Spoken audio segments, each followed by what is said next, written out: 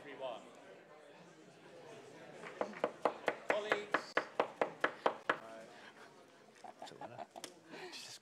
Colleagues, friends and guests, on behalf of the Department of Materials, it gives me great pleasure to welcome you to this special event here this evening. And my primary role this evening is to give the fire briefing. So I can tell you that there are no drills planned, so if the alarm should sound, then please make your way through the exits either at the rear of the room or to the side here, outside again, and the assembly point is on Exhibition Road. Now, as I was just looking at the abstract for this evening's lecture, I noticed that the colour blue featured, and it occurred to me that the colour blue is sometimes associated with the cold, with low mood, and depending upon your age, possibly with an English boy band that represented the UK in the 2011 Eurovision Song Contest. And I think that's what Sandrine was alluding to when she referenced groundbreaking music in the abstract for her talk. Anyway, I can think of nothing less appropriate, therefore, for an occasion such as this, when we gather to celebrate the outstanding achievements of one of our new professors, and particularly one of our colleagues who is so warm and who does so much to raise the spirits of everybody in the department. So I look forward this evening to being corrected about my misconceptions about the colour blue and hearing a positive vision for a bright blue world. So I'm delighted to introduce to you Professor Sandrine Heutz.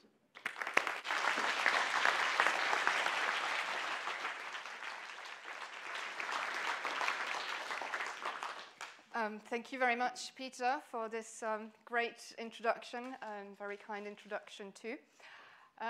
So this was your slide. This is mine. So I'm so delighted to be here today, and I'm even more delighted that you're here and that I'm able to share today some of the work that we've done, and with my colleagues, my students, past and present, with my family, my colleagues, and a lot of friends as well. So yes, I did choose the color blue. It's going to be a theme running through my presentation. Of course, it's not difficult. We live on the blue planet, so it is a blue world. In terms of brightness, no, I didn't take any references from British culture, but rather from some famous Belgians. They should be mentioned. There are blue as well, because blue is the color of calm and joy and blue sky thinking as well. I will talk a little bit about art too, because blue has been very much associated with changes in paint, and actually my talk will be about pigments. And going to science, blue, of course, there have been breakthroughs in science, even as recently as 2014, which was awarded to the invention of the blue LED. And here is Nakamura showing us the blue LED in 2014. Blue is also associated with the very best of computing. And this is here Deep Blue, the first computer to beat a chess champion, so Kasparov in this case, in 1997. So blue is associated to groundbreaking science too. So to understand blue, let's go back through the ages and understand the origin of blue and its interaction with humankind. So here we can trace back to ancient Egypt, where lapis lazuli was the pigment of choice to create the color blue. It was extremely difficult to procure because it came from Afghanistan, and in the art, it had to be ground in order to create the color onto the artwork. So very expensive. There were alternatives in the natural world coming from plants, and this is wood, which was in Europe, and indigo, which was rather in Asia. This was giving a good color, but through means that were not necessarily very refined, and therefore it was the blue, like the status of blue decreased slightly through the ages compared to the big prominence it had in ancient Egypt. But blue made a comeback in the 1200s through its advent in, for example, glass. And here is an example, one of the earliest examples of blue in glass staining from the Chartres Cathedral in the early 1200s. Since then, blue has really been associated with richness, with wealth of spirit, and it was associated with the Virgin Mary. So it was a lot of, a lot of interest in blue, but still it was coming from natural pigments. And this is one of the final examples of using natural blue, again from ground pigments that come from lapis lazuli or aquamarine, in this case the girl with the pearl earring from Vermeer. If we look at the material science and the chemistry from those materials, so here there will be some chemistry in my talk. I will try to keep it accessible. But actually the origin of blue in all of these materials is very different. So in the lapis lazuli and it's in aquamarine, which was used in the turban over there, it was this group S3 minus, and it was the transition of this minus, this electron, which was giving the color blue. In the case of the stained windows, it was cobalt 2+. Again, you see a charge there, so you've got free electrons that are able to jump to a higher level, and that is leading to absorption of certain wavelengths that will leave the color blue on the stained windows. In indigo, however, the story is completely different, and you don't have any of those free electrons. What you have instead is you see these double bonds now. These double bonds are able to travel all around the molecule and be what we call delocalized, and I will go into more details about this later. And this means that there is an electron cloud that can also get excited to a high level and create this color blue. So very different origins, and actually we'll be talking about cobalt, but we'll also be talking about this delocalized electrons. They can give the color blue separately, but also in conjunction. So if we now go to the artificial blue, again back to ancient Egypt, because this was the first time that blue was created artificially. In this case, mainly due to the presence of copper, again in the 2+ state. The blue is a little bit more faint, so this was not actually a very stable blue. I should say also that in this case, we have a solid that is creating the color blue, so it's a pigment, whereas in the case of indigo, it was a dye, so it was the molecule just in isolation that was giving the color blue. The second example of artificial blue, so basically there was a period in between this artwork and this artwork, which you might recognize from Japanese art, the Great Wave, where there was no artificial blue, so the recipe has been lost.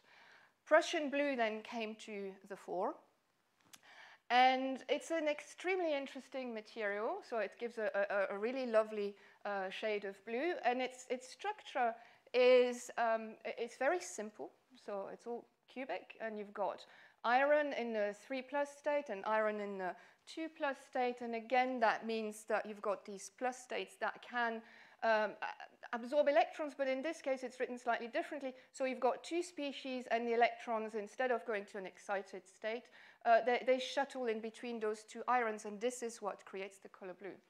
The presence of iron also suggests something that I want to come to, which is magnetism. And this will go through my talk here. So I was going to try and be brave and give you a little demo. I'm not sure it's going to work, but since we are talking about paintings, why not?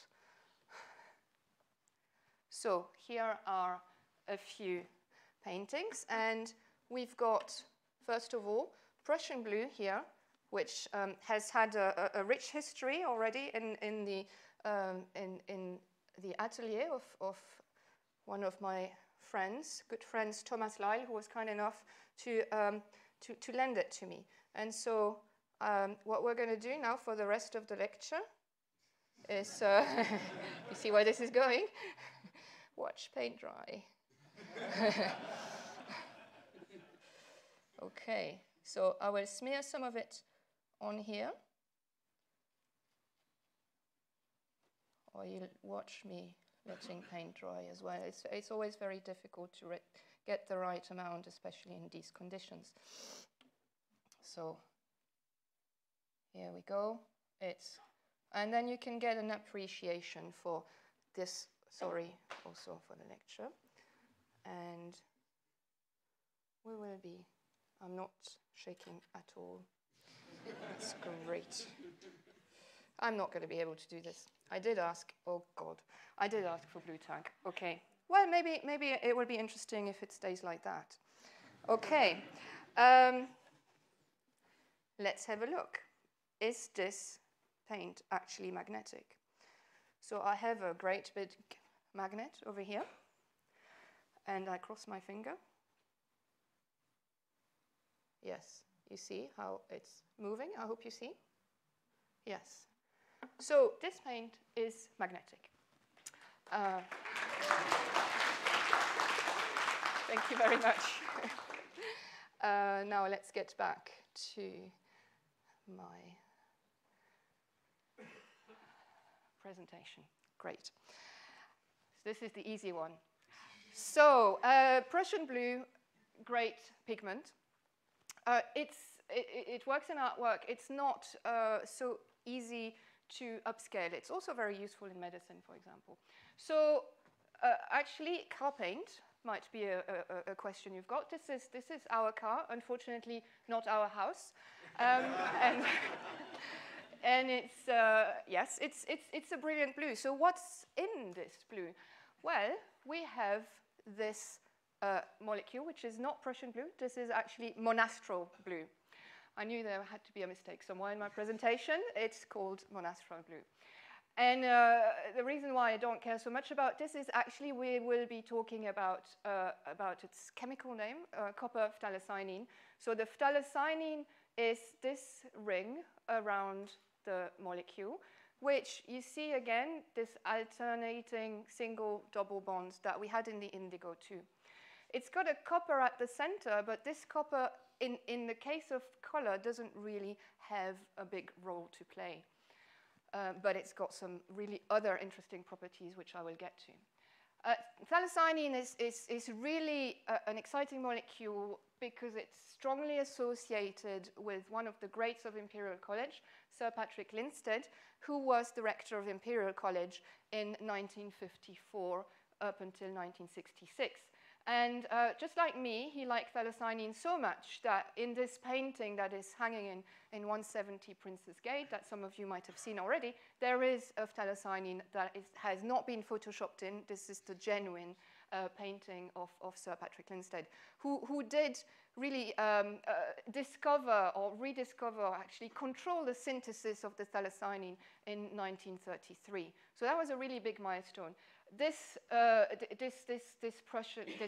monastral blue, this copper phthalocyanine, is at the basis of most artificial pigments that we will see around us, especially in industrial applications such as car paint. Now, let's try to understand this molecule and its relevance. So it's very stable, car paint, but we can also play around with the central ion. So it always needs to be in the 2+ state, so it needs to lose 2 electrons in order to be accommodated in this ring. And you could, for example, replace it with magnesium. You could also lose the red rings, the nitrogens, sorry, that are bridging there, and lose the rings too. Then you end up with something that is called porphyrin, and if you add a few bits there to make it soluble, then you end up with a chlorophyll. And a chlorophyll is, as you know, at the basis of phenomena such as photosynthesis. So this is basically a very long introduction to tell you I enjoy the color blue. But actually, in terms of my career, this is not what I set out to do. What I really enjoyed is very big machines and steel. And this is Heutz Homburg Hauset. Heutz, like me, like my grandfather over here. Hamburg, like my grandmother over there, and Hauset, where the company is actually based. So this was really my motivation, one of my motivations to choose my research career. The other one is a wonderful time that I had when I was at the University of Liège, and this is a group photo of Supra, and you might recognize later on that Rudi Klutz is here, and I'm sitting at his knees as well. And it was an absolutely great experience to work there, and Supra like for superconductors. So we were interested in magnetism already back then.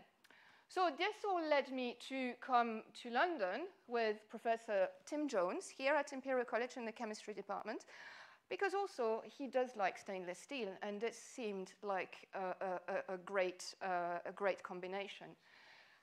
I also spent some time in Germany here with Professor Zahn and Professor Giorgetta Salvan, who, of course, also like steel. So the reason I like steel is because of these great big machines, but also because I'm really interested in surface science, and this was what I was after.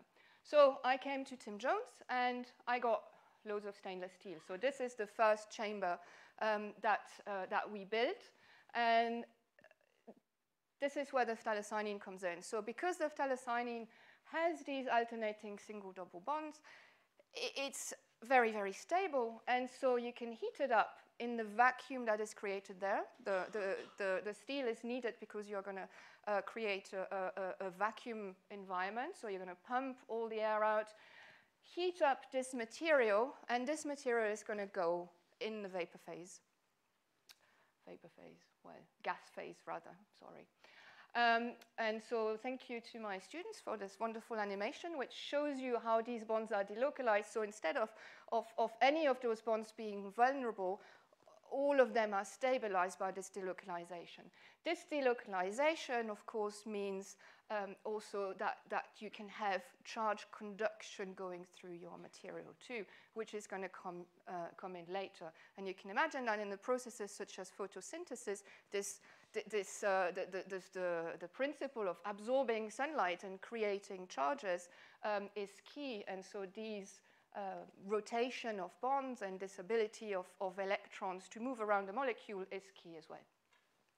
So what I really wanted to do, I told you I really wanted to do surface science, and I wanted to do scanning tunneling microscopy, which allows you to view individual atoms. So STM, as it was called, was very big in the 90s, and here is an example to give you an idea of IBM, researchers in IBM, Don Eigler in particular, who were able to not only visualize individual atoms, so each of those bumps there are individual atoms, but also they were able to place them around and create the logo IBM, where they were working at. So phthalocyanine could also be studied by STM, and this is one of the early examples of those phthalocyanines. Now, in this case, we've got 1 nanometer, so the distance that your nail is going to grow in 1 second is basically what we are able to image over here. And you recognize this sort of clove-like structure. So unfortunately, I did not end up doing any STM during my PhD or during my postdoc.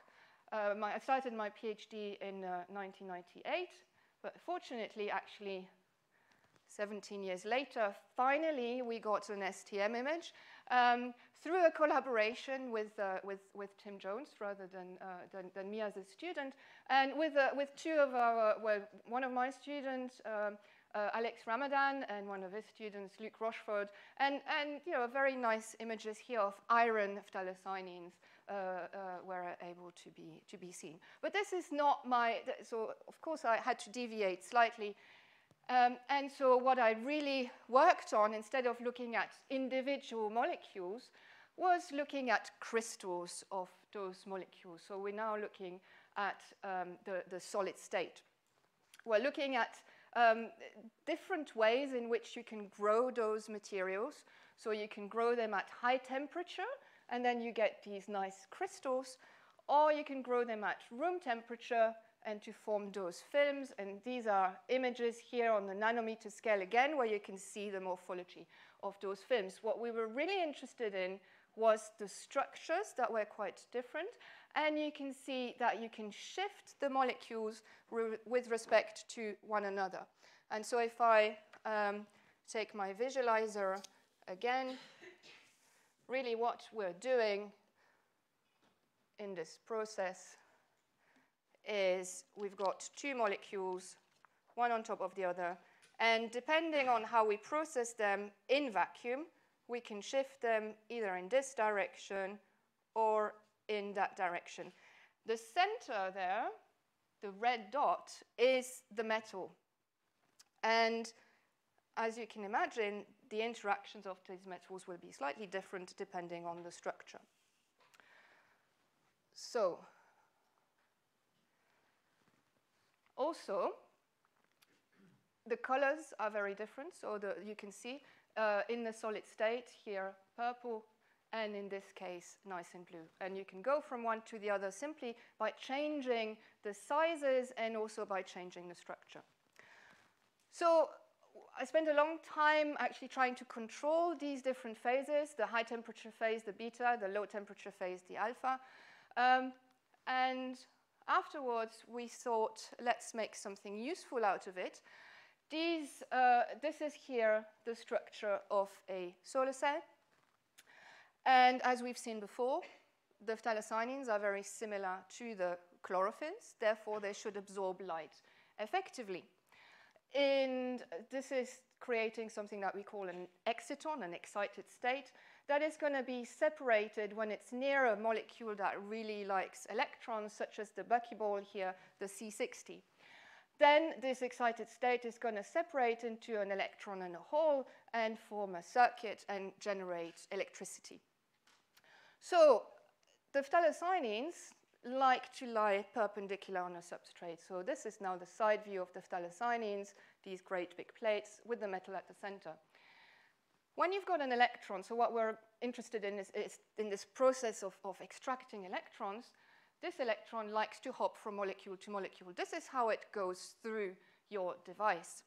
Now, you can imagine that in this configuration, basically the electron's going to go here parallel to the electrode, so not going to be extracted from your device, which is not very useful for a solar cell. So we spent a long time actually finding ways in which we could control this molecule to be lying flat on a substrate. And this is together also with Paul Sullivan, who joined later. And we used this magic molecule here, PTCDA, in order to promote this change in orientation. This had relatively big impact for solar cells, and here you've got current versus voltage. You can imagine that you want a lot of current and a lot of voltage out of your device.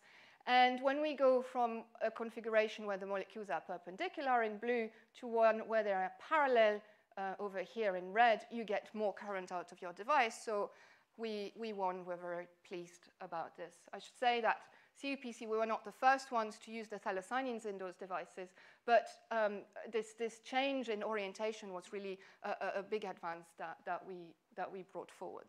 So that was one of the themes. And really, I think we can say that there was revolution in the windows in the 1200s thanks to the introduction of cobalt. But we could now make the windows functional and think about coating those windows with molecules in order to create electricity and create solar cells on our windows. And this is an example from a PFL in Lausanne, which are coated with solar cells. They are not actually based on organic molecules. They're based on dye-sensitized solar cells, but you get the idea. The solar cells based on molecules, some examples are over here. The great advantages that we've got is that they're flexible, and so they can be put on bags, and hopefully we will see some revolution in green energy in the way that we prepare, that we use those materials. So solar cells was one way in which blue materials can hopefully create a greener world, because there is no question, and I don't have any stats here, but I think we all agree that we do need renewable energies, and this would be a great way to achieve them. Then the next step, again, is about this molecule over here, but it was through a Royal Society Dorothy Hodgkin Fellowship that I got the chance to study molecular magnetic biosensors, so another aspect of those molecules.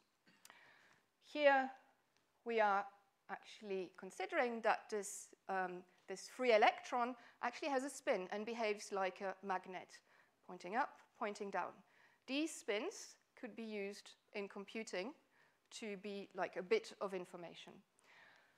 We also had plans to, or I had plans to have another system that was going away from stainless steel, and where I was going to be able to create those materials in a glass furnace, but I never really got to that, and I got back to stainless steel. So this didn't really work out, but maybe not too bad. So I did this fellowship at UCL and at the London Centre for Nanotechnology, which at the time was only an artist's impression. So I had great times somewhere in the offices next to Heels, which was a very nice area to shop at, not so much to set up a lab, which is maybe the reason why I didn't go all the way in building this, and I rather stuck to stainless steel.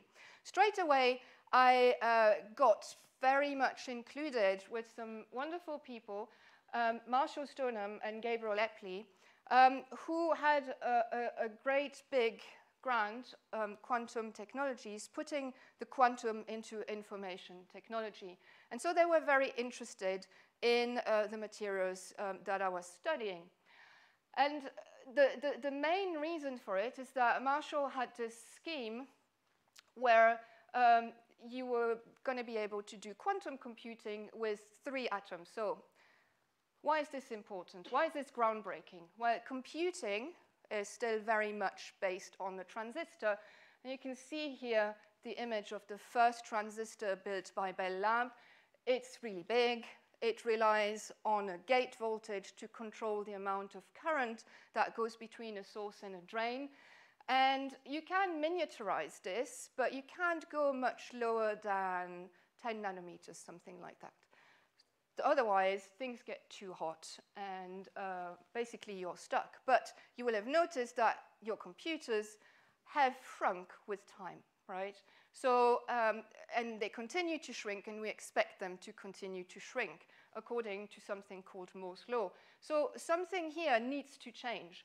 And so this idea here that we'll have 2 atoms, A and B, that are much closer together than 9 nanometers, that are going to be controlled by the state of another atom, C, which again is very close to them. The atom C is going to be controlled optically, i.e. going from this ground state to one of those excited states, like I was telling you about in the solar cell scheme.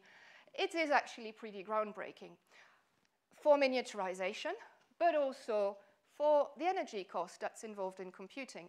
Again, we are all expecting to use ICT in devices more and more.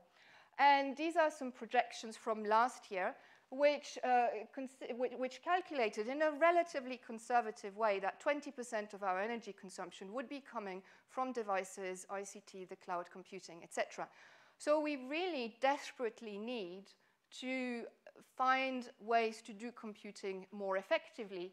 And instead of controlling voltages in order to get yes or no in a transistor, if we use just photon, if we use just light, we could save a lot of energy also to do computing. So these, back in 2003, were pretty great ideas. And so they included me in their efforts in quantum computing.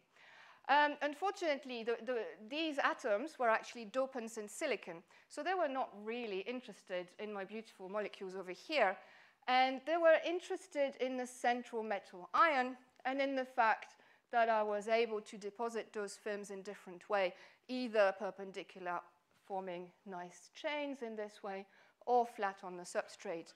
And so Jules was my first student that I got at UCL, and her job was to basically destroy this with a UV light so that we could dope them into silicon.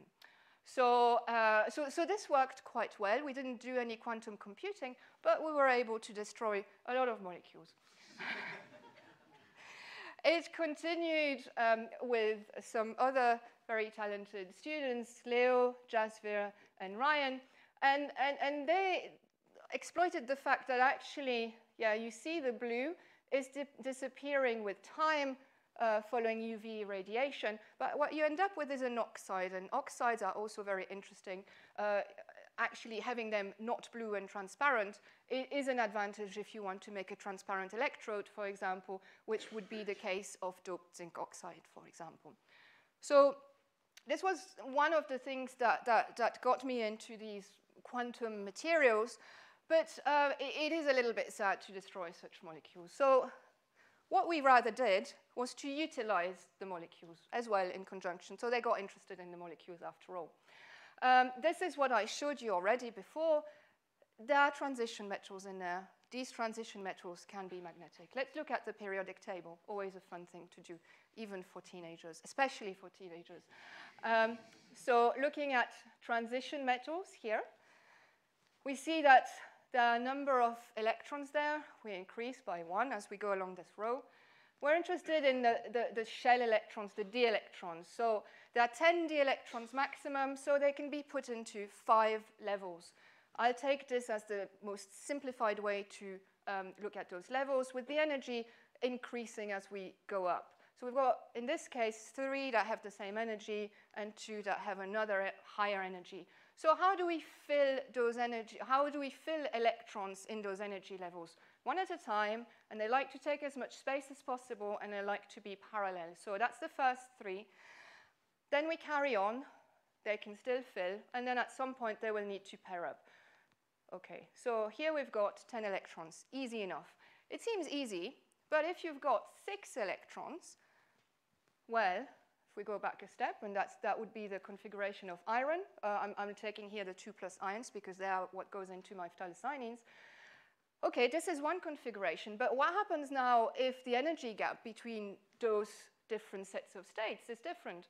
If it's bigger, then maybe the energy cost of going to occupy those levels is too high, and actually they will all pair up. And so we end up with all our magnets paired up, and actually no net spin, no net up or no net down.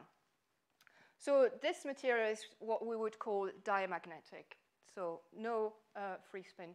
But now if we change the configuration slightly, that can be because of the symmetry of the molecule, which is slightly different, and have 2 that have the same energy at the bottom, and then 2 intermediate and 1 higher, well, we end up now with only 2 of those unpaired spins, whereas here we had 4 of those unpaired spins. So even just looking at the transition metal, there are already quite a lot of complications here to understand what's going to be happening.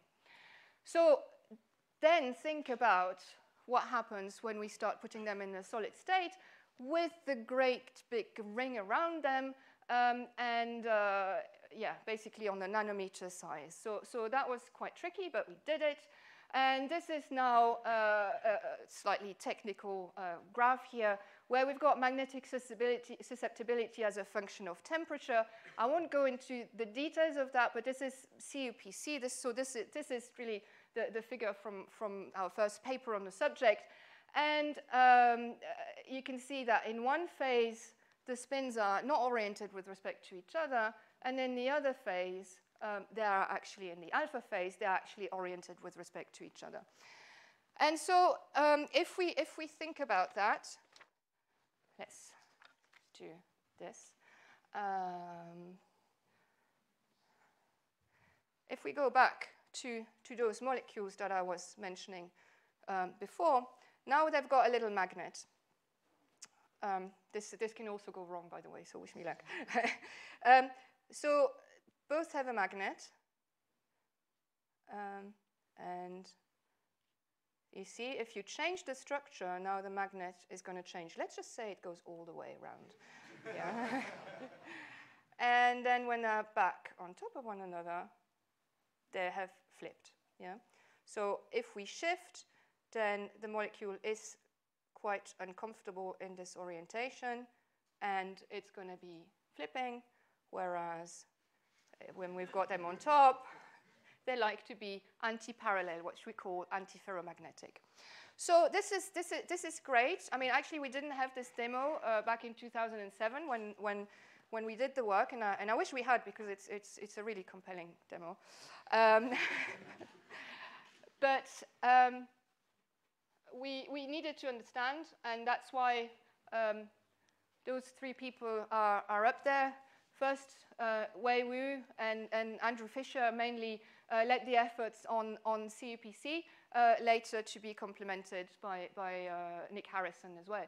And so this is what they worked out here. It's not that easy. We need to understand the energy, like the molecular orbitals of those molecules. So we need to understand where the electrons are and then where those interactions occur. It's not just about simply the central magnet, because that would be direct exchange, as we call it.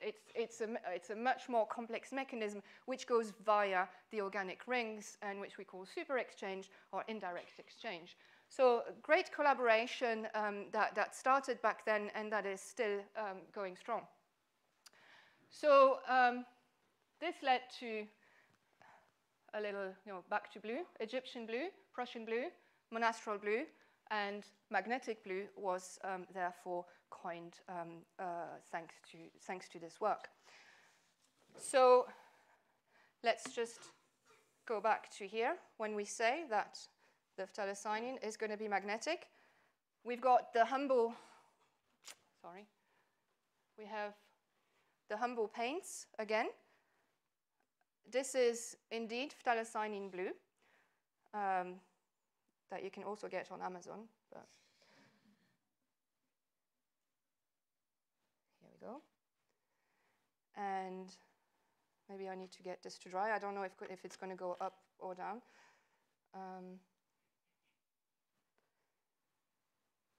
It's a little rest for everyone. Great.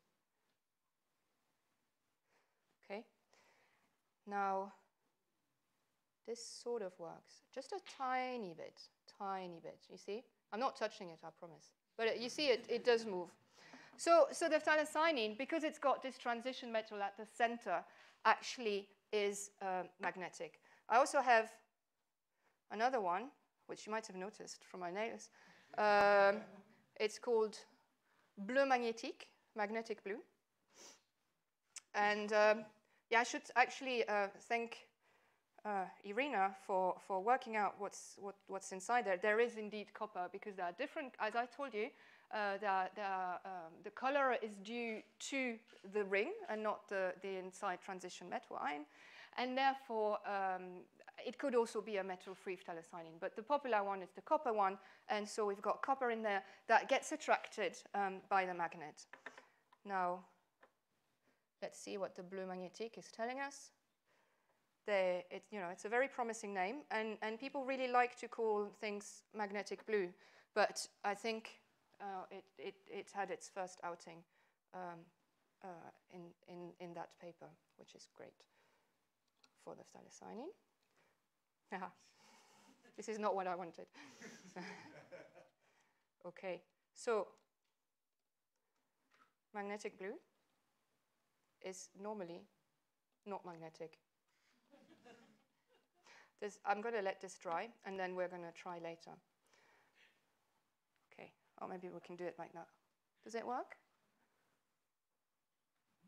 Yeah? No, it doesn't move. It doesn't move. I promise you that I'm a very conscientious scientist. I would not say it doesn't move if it does move. and I would be usually a bit more convincing in my experiments. But anyway, just to make you think about paints and the presence of transition metals. So this was great. We were really pleased. The problem, though, is that these materials were only displaying those wonderful properties at very, very low temperatures, 2 to 10 Kelvin. A Kelvin is a minus 273, well, 0 Kelvin is minus 273 degrees Celsius, very, very cold. Nothing moves anymore. It's the absolute zero. So this is very cold. So interesting, the fact that we're able to change those structures and get different magnetic properties, but you know, we needed to work some more on this. And so if we take the starting point with the beta phase here, which is paramagnetic, no interaction, antiferromagnetic here, the reason for this, as we actually saw from these very nice orbitals, is that the orbitals are actually in the plane, so dx squared minus y squared is what they're called, so they're in the plane. Now, if we move to cobalt in the periodic table, then we've got d7, and now the electrons are sticking out. The orbitals are sticking out, rather. And in that case, you can see here from those simulations from the theory team, Wei, Nick, and Andrew, that you know, the interactions appears to be stronger. We've got the same behavior of non-interacting and interacting, and this is work that was really led by Michele Seri, who's here, and also Luc Fleet was involved. Now we've got a temperature that's much better. We've reached 100 Kelvin. That means that you can actually, just with liquid nitrogen, which has a boiling point of 77 K, you can cool down your materials to get the magnetic behavior. We continued, looked at iron, because actually here we've got something that's antiferromagnetic, so overall the spins cancel. We would like to have a magnet. I'm not saying a fridge magnet, but you know, you never know. That could be really interesting. You can paint it on a flexible substrate, and you've got a fridge magnet. So we wanted a system where they're parallel, and this can be achieved using iron. And this is really work led by Zenlin, who is also here, Solveig, and Peter. And we're going down in temperature, but we do have this ferromagnetic order. We've got also some really interesting physics in there, where we've got solitons, as they're called, so domain walls in between those ferromagnetic regions, which are, you know, very interesting also in terms of propagation of information, maybe, if we want to consider that each of those molecules is a bit of information. Okay, so we had some great systems. I told you what we would like to do, though, is to also use photons. One of the great ideas that Marshall Stoneham had back in 2003 and before was that we could control the magnetic interactions with light. So we moved on to pentacene, which is another quite simple molecule, and you'll notice that it doesn't have any transition metal at the center.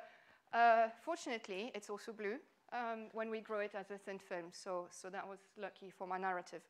No transition metal means that it's got paired spins in the ground state. So like I was mentioning you before, there is no magnetic moment in there. So this was work led by Daphne Lubert-Perkel, and also with contribution from Chris and Enrico and others.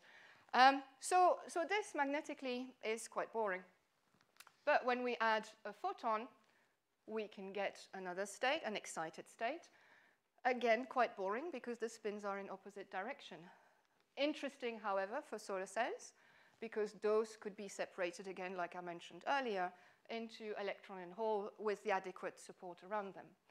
But what's very interesting about pentacene is that that spin quite readily can rotate.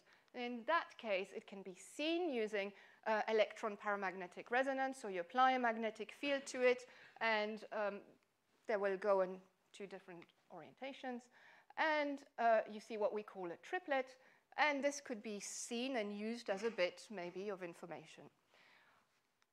Now, this is an isolated molecule. If we put another one next to it, then pentacene does something even more amazing, even when that neighboring molecule is still in the ground state, not excited. We still have only one photon. This is one photon.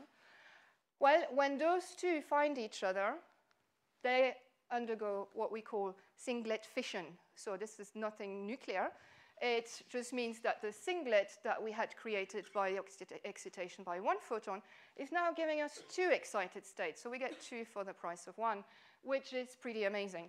Again, we've got the EPR spectrum there that suggests that actually those two excited states talk to each other too. And the way in which they talk to each other will depend on the crystal structure. So this was a really interesting finding, even more so that this happens at room temperature. So we've sort of got to the photoexcited states, and we also got rid of the low temperatures. So that could be seen as a bit of a high point. Why did we manage to do that? Well, and what was our strategy? The strategy was very much about, again, controlling thin film growth and orientation. Pentascenes like to form really nice crystals, and this is the crystal structure of those materials over there.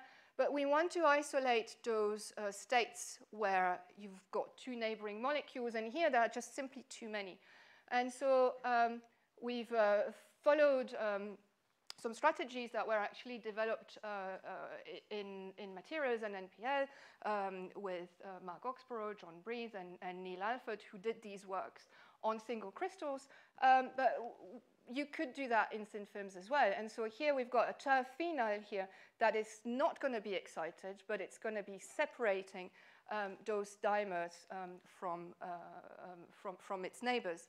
It's also work that we had done back in 2000 and, now I don't remember, 8, 9, with Din and Mark Warner and Sumaya Mothor, amongst others, with phthalocyanines too, where we were able to mix phthalocyanines with a spin and with no spins in order to really isolate molecular properties. And so really, I think the success of this is really a success of materials, which is why I'm very happy to be where I am. So this brings me to the end of my talk. I hope I've convinced you that it is indeed a bright blue world, and hopefully with blue paint, suitably engineered, we will be able to address our energy issues and also our computing issues, not issues, but just carry on getting great advances technologically and environmentally. I should thank a lot of people, and oops, this has gone all a bit weird. My group, first of all, so students past and present. I've tried to put the photos of all of them as they were involved in the research. Some of them, I'm sorry that your work didn't make it into the presentation, but also great work on microscopy, on surface interactions, on different kinds of molecules, and also continuing the work on the bright blue molecular systems. I would like to thank a lot of collaborators and mentors who've had a really big impact on my scientific career, but also on how I was able to progress in the difficult situations sometimes in academia and see all of this as opportunities. So that was great. Finally, I'd like to thank my family who are here, my mum, Christian, my sister, and my wonderful husband. I'd like, of course, to thank my kids. This is a photograph of the wooden spoon, which I quite often win for maybe not being super timely in some of the tasks I've got to do. But I really can't blame my children. I have nothing but, well, they have provided nothing but pride and inspiration to make me go forward. And so I thank them, and I thank all of you for your attention.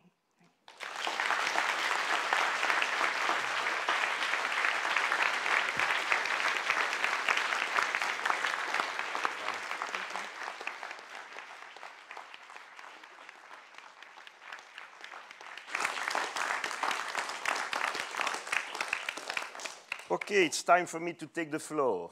So, sorry for my pronunciation. because I stay in Belgium. I don't move to UK when I was young, so the pronunciation is not as best as the pronunciation of Sandrine. Dear Sandrine, dear all, let me first introduce myself, especially for those of you who do not know me yet. Okay, I am a chemist. My name is Rudy. You saw me on the picture, but it was taken 20 years ago, so I'm not sure that you will recognize me easily. Okay, I am a chemist, and since 1993, I have been teaching chemistry at the University of Liège, the cradle of our Sandrine, at that time, still a continental girl. As far as I remember, at that time, she was already a very ambitious girl. The least we can say is that she was not all thumbs, but I'm not sure now. She chose me to supervise her graduation work and to guide her in her future choice. The apple never falls far from the tree. Good choice, Sandrine. She worked on a fundamental project on EDX quantitative analysis in a scanning electron microscopy, developing new methodology for getting reproducible, reliable results. I wrote at that time a letter of evaluation, and I found it mentioning that Sandrine was, at that time, a hard-working person, knowledgeable, eager to learn, good at analyzing experimental findings, good at synthesis work, very sociable, calm, with good potential for teaching and for directing work in the future. I also found the last copy of her manuscript, this one. Blue was already present. All of them premonitory signs, no doubt. I fell in love at first sight. But Sandrine is not at all someone who has a geranium in the cranium. Thus, I was very worried about losing her when soon she wanted to move to UK. She therefore embarked in a prospection in which I very modestly took part, taking her hand from time to time to reassure her, even if very often I was more anxious than she was. But she could not miss the boat. Finally, she decided to improve her skill in synthetic and analytical inorganic chemistry by applying for a postgraduate course at Imperial College in 2002. And she succeeded and wrote a very nice PhD thesis under the supervision of Professor Jones, not Indiana for me, but Tim. No pain, no gain, and she raised the roof. Now we can say Elvis left the building. Then you know her better than me, I think. But let me comment a little bit on her inaugural lecture. You were saying that the color blue has long been associated with harmony, oceans, regal gowns, calm smurfs, groundbreaking music. I would like to add some other references, expression, especially, I hope, used in English. These are the following. Sandrine, you still are my blue-eyed girl. My favorite one of my chouchous in French. Yes, with you, I have to say that nothing happens out of the blue. A long time ago, now, I tried to convince you to stay in Belgium to work with me until I was blue in the face. I didn't succeed. And finally, what I experience today, considering all that we live together, only happens once in a blue moon. I do not dream, you do not dream. You do not dream in blue, contrary to what the French song says, a very old French song, Dream in Blue, sung by François Valéry and Sophie Marceau. I hope you know François Valéry and Sophie Marceau, but I'm not sure. It was in 1981. Quite fitting since it is about a romance, an impossible romance, I would like to reassure René, between a teacher and his student, but at that time, obviously, not so studious than Sandrine. I would like to make some part of this song. dream in blue. Je rêve en bleu, I dream in blue. Tout est bleu, on is blue, blue, blue. Oh, dream in blue. I stop there, okay. No, no.